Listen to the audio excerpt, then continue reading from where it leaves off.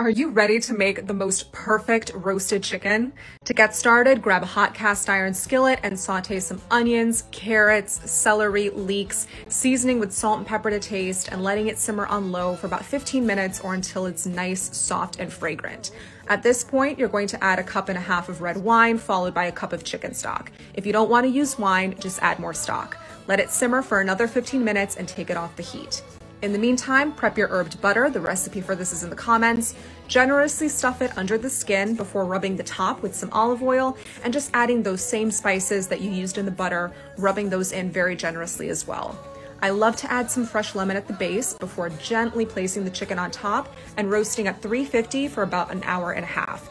Now, the key to roasting a perfect chicken is making sure that it reaches 165 degrees internal temperature.